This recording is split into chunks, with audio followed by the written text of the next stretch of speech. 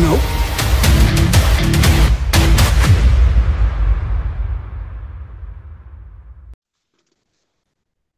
All right. Brandon, I gotta tell you, man, I am so stoked to be talking to you again. I mean, you wowed me last year at Frost, and this time you just blew it away with Breakout. I mean, I Well, thank you. absolutely love this movie. I mean, this movie was awesome, and I love a good action flick. No matter how low budget or indie it is, but this was a great film, and kudos to Thank you you. on that. Yeah, it's a little bit different than Frost, I guess. Little bit better, a little bit more positive ending. Exactly. Yeah. So I understand Devaney was the one who came up with the story. How did she come up? How did she come up with the idea for this, and how did you get involved with it? So the distributor who was also the financer, Uncork'd. Okay, now I'm fully ready, by the way. Um, they wanted to. They don't normally finance movies, and they started to recently. And our friend James Bressick, who was the EP on Frost, had put us back together. They had previously released a movie we did called Crossbreed a few years ago, and Mhm. so we were familiar with Uncork'd. And James asked for a number of just like three-line pitches to send them. And so we thought, okay, let's send the safest things possible, but then put our own spin on it. So we had one that was about like Black Ops guys fighting the dark web or something. I forgot what one of the other ones was. And then we had this one, which really was just like Die Hard in a prison. Um, and we thought of the most basic plot we could and the most basic name so that it wouldn't get changed. Because that always throws you off when you spend like 9 months talking about a movie and suddenly it has a different name. Um, Yeah, and we knew this would be the one that Uncorked would go for. Um, so really, it was just a matter of finding a really simple story where we could put the kind of like character relationships that we want to see, the kind of villain we want to see, and cast really strong actors. yeah, and I gotta say that I mean the cast in this, I can't say enough. I mean, Louis Mandylor, hands down, is one of my all-time favorite actors, Yeah, and I'm glad that he's getting to kick some serious butt again in a lead role, like first name this time around. yeah. Again, I mean, it's been a while, and I mean, he's just great as this. He does really well as an action star. I mean, what was it like working with him? I've known Lewis since 2007, six, something like that.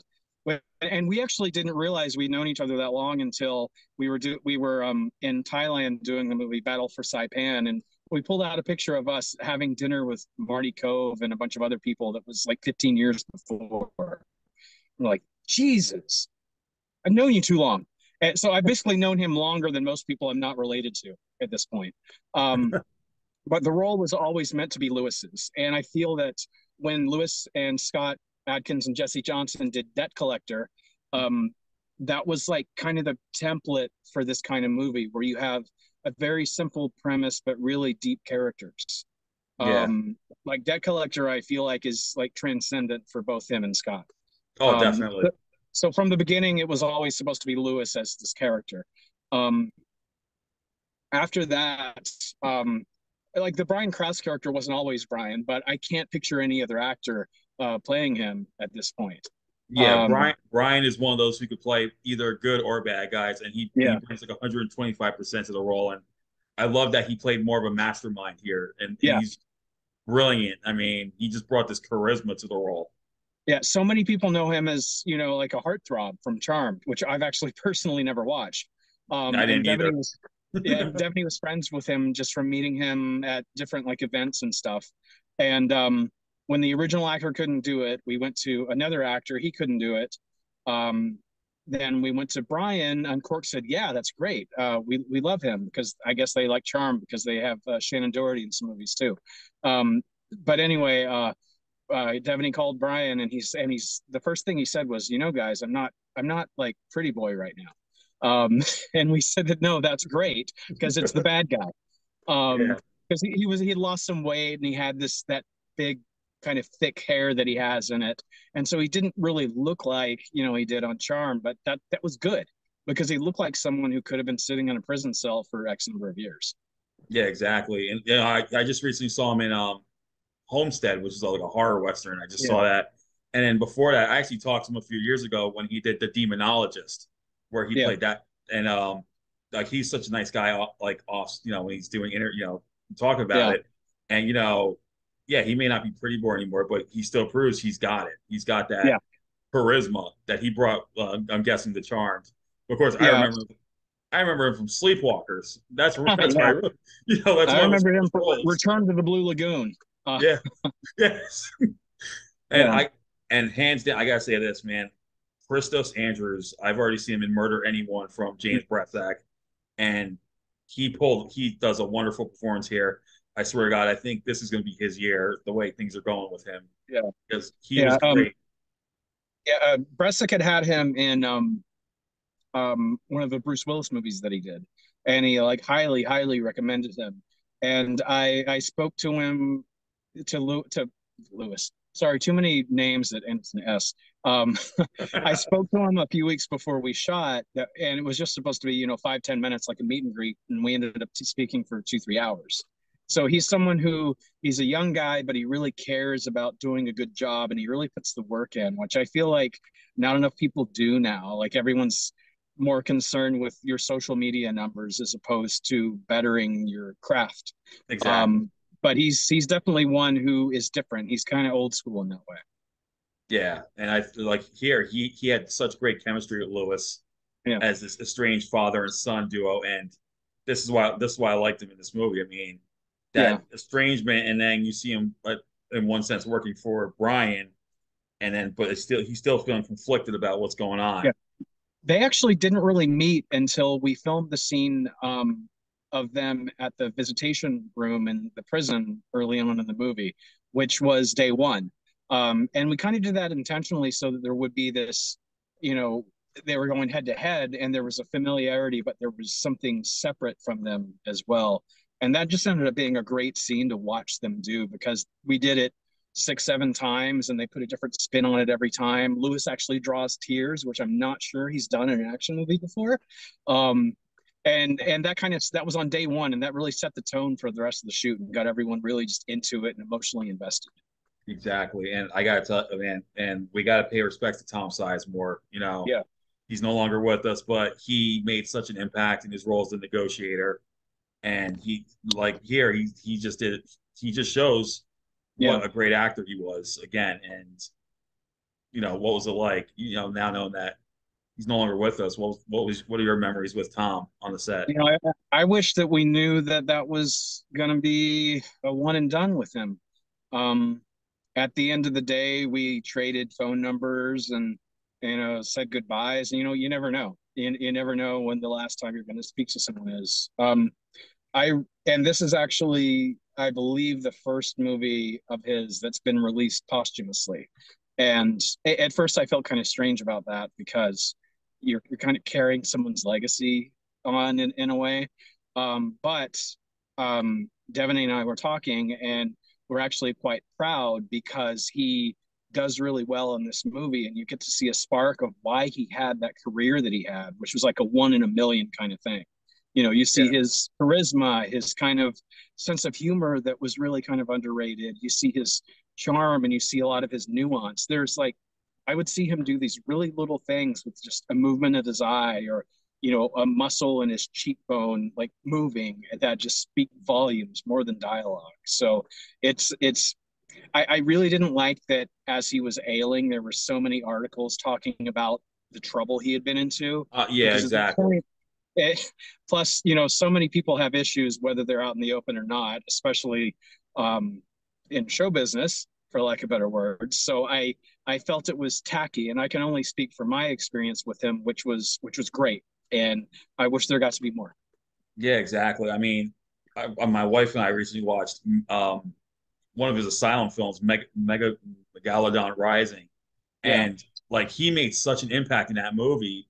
And like once he shot on the screen, like the movie was, I knew it was cheesy, but Mm. for some reason he helped make that movie watchable the way his performance was. He So had that spark, that just kind of effortless thing about him that just works. And that's something that I don't know if you can train. It just, you kind of have to have it or you don't. yeah, and he naturally had it. And Yeah. wow. I mean, and like I said, he played the negotiator here, and his scenes with Lewis, where they're interacting through the communication channels. I mean, it just showed like what an Yeah. impact he had in the film. There's some little things. Actually, there's a scene that wasn't in the script that's in the movie that takes place, I believe, right before Lewis's character goes to take a bullet out of his leg. That's just him sitting in the car with his partner, who's Victor, one of the kids from The Sandlot. Oh yeah, Bro, yeah, yeah. Um, and it's just Tom sitting there, and Victor says, "What's wrong? You okay?" He's like, "Gosh, nothing, nothing." That was just some extra um, stuff at the end of a scene that just felt really poignant. Um, because he took this really basic character and he gave him heart, he gave him a sense of humor, and you could tell there was a thinking person there as opposed to just someone who's going to show up and shout a bunch of commands at the bad guy. yeah, exactly. I mean, that was such a great job on that, and the action scenes were great too. Not just firepower, but we get to see Lewis go hand in hand with some thugs in this, and Yeah. I always love it when I get to see Lewis getting to show some of that stuff. I remember him in Champions where he played a martial arts expert avenging his brother, and then Martial Law with Sammo Hung the first season. I mean, Yeah. I couldn't say enough, and I was disappointed when he wasn't in season two, but because I Yeah. felt like him and Sammo had that teacher student relationship that Yeah. could have driven it further. But to see that he had all these amazing skills and got to show them in this film, especially, I Yeah. mean, that's just amazing. And kudos to the I don't think stunt. I don't think enough people really realize that he's the real deal with this stuff. When he was a teenager, he was like ranked really high up in his weight class worldwide as a boxer. And then he eventually, called his big brother and came to LA and eventually became an actor. But his intent and his training was as a fighter, as an athlete. And he, he one of the great things about him is he can do both. He can believably be, the comic brother in My Big Fat Greek Wedding, or he can be a very soulful character, but he can also kick your ass. And like he can really kick your ass, not just pretend to. Yeah, Yeah, so exactly. in this movie and then in Battle for Saipan right after, which is a World War II movie, but more of an action movie set against World War II, we really got to have some fun in both of these. That's Um, awesome. yeah, And I will say this for those who really want to know how badass Lewis is, um, Scott Adkins' Art of Action interview series, he actually has Lewis as one of his guests, and yes, so they can get a full background of what Lewis's fighting skills are. And when I saw that episode, I was blown away, and I knew right then like Lewis is definitely high up there, one of my favorite all-time favorite actors. So if yeah. anyone asks, He, like, who's one he's of he's your favorite always actors? trained. He's never stopped training, Yeah, and you can't say that for a lot of people. no, and I like that. I mean, yeah, exactly. Like there's actors who train for a movie, then they're done, then they Yeah, stop, But then there's ones who are dedicated to like keep going, like Lewis, yeah, and that's what makes them worthy action heroes nowadays. yeah, absolutely. Plus, he's someone who he still kind of has that everyman thing where you just want to relate to him and root for him. Yeah, that's something special. And like I said, I don't feel like he gets enough credit for having that quality. Yeah, he should, man, and hands down, I've heard from like so many people, he's like the nicest guy you can talk to, and he's all for it. He loves the fans. And you mentioned the comedy thing. I mean, he's one of the funniest guys I've seen. Yeah, From my Big Fat Greek, even Debt Collectors, he had yeah, comic, that comic style to him, and I think for him it's like one of a kind. And it's that's why I love him as an actor so much. yeah. And he also helps bring out really good things in other actors as well. He gives and just keeps giving, and that's really the most you can ask for that relationship with the people you're working with. Exactly. So, how long did shooting take, and were there any difficulties that you faced during this time around? You probably did a lot. I'm So just, I think Scott Adkins has famously talked about how back in the Van Damme days, you get 6 weeks to 2 months to shoot a movie, and yeah, now you get 2 to 3 weeks to do the same movie. yeah, pretty Um, much. that applies here too. What we had on our side though was that it was really one central location. Even the handful of scenes that don't take place in the prison were still Mhm. shot within the prison grounds somewhere. So that actually helped us just keep moving, moving, moving. And so much of the movie was really Lewis and I batting ideas back and forth, and we have that type of chemistry where we trust one another and can just kind of go. So of course there were hard things. Every movie's hard, but I think because of the dynamic between us, Devaney, Louis, Brian, Kristos, everyone, it made for a really enjoyable shoot. And everyone just really got into the characters because, like I said, even though it's a simple story, there's some meat there. So everyone was just kind of pumped and feeding off of each other. So, like I said, every movie has issues. Every movie's tough, but because of this, it was fun because of the people we got to work with. That's awesome. I gotta say this: the way the movie ended, I could definitely see a sequel down the road. I'm hoping Someone that else has said that it too, seems and open. I've It says actually open. never thought that. I hadn't even thought that yet. Now I'm like, do I got to do a new one? I got to do another movie with Louis. Oh my, we've done like 8 movies together now. Um, You could be a dream team. Look at, I mean, yeah, there was Scott Adkins and Isaac Florentine for a long time. yeah, They were the dream team, and then Scott was with Jesse for a number of yeah. films. And I'm kidding, of course. I'd love to have him in everything. Um, but I don't know. I guess we'll see. I mean, if Uncork'd really wants a sequel since they own it, I guess we'll see what happens. Yeah, I'm hoping there will be because that, I mean, the way the movie ended, I could definitely see a sequel and Yeah. somewhere down that road. You know, so I Without just giving away too much, someone had actually mentioned a way to do a sequel that I never would have thought of. That has to do with Brian. But we'll see. It's hard to really say any more than that without spoiling the end of the movie. exactly, But yeah, that's why I didn't want it. Like I'm not gonna yeah, spoil it, yeah, but I could see it. I could see a sequel, like possibly a sequel down that road. That's what I'm thinking. yeah. So I guess finally, we'll see. yeah. So what's next for you after now that this is out? What's coming up next? I know Um, Devaney's directing her first film. I know she's going to be yes, doing that. she That's actually wrapped production on it a few weeks ago, so it's in post now. awesome. And Cleopatra, who financed and distributed Frost, is behind that movie. It actually wasn't supposed to be her feature directing debut at first, but I didn't want to do something that leaned into horror anymore, and that's what they wanted. And so we decided to pitch her as the director, and Cleopatra loved it. So yeah, that's in post now. It'll probably be finished in a month or so. Um, one of the 95 Louis and my movies comes out this summer called The Flood. That's another one we did in Thailand with Saban. And there's a couple that I wrote that Louis directed, and I may have mentioned them before. Called 3 Days in Malay. It's another war movie, but unlike the one that I did, it's more of a drama. And then a movie called Operation Blood Hunt, which is kind of Hellboy meets Blade, maybe in tone. At least that was mine and Lewis's point of view on it. Yeah. Um, and then there's some other stuff coming up. Lewis and I have other stuff that we're teaming up on, and I'm also working with Marco Zaror from John Wick 4 on a movie Nice. He's this a good guy summer. too. Yeah, he's Yeah. we just like I was saying before we officially got on the show. Um, I was in a hotel for a couple of weeks when we had the blizzard here, and Marco and I were just supposed to kind of like with Kristos, just talk for a few minutes, like, hey, yeah, we're gonna do a movie together. I think we were on the phone for 3-4 hours. It's just we really clicked and saw eye to eye, and I really feel equally care about making the best thing we can. So I look forward to us actually being on the ground and working rather than plotting on WhatsApp, which is kind of what we've been doing the last month and a half. That's Um, awesome. Yeah, I talked to Marco a few years ago for Savage Dog with Scott and oh yeah, Jesse, yeah, yeah, and he's such an awesome guy to talk to. And then that was when he's like the one movie I was looking forward to that's coming out was Alita Battle Angel because he was in that yes, movie. And then now here he is, Scott Adkins in John Wick 4. He's in John Wick 4. I yeah. mean, they're not getting. I think they're finally getting their due. Thank God.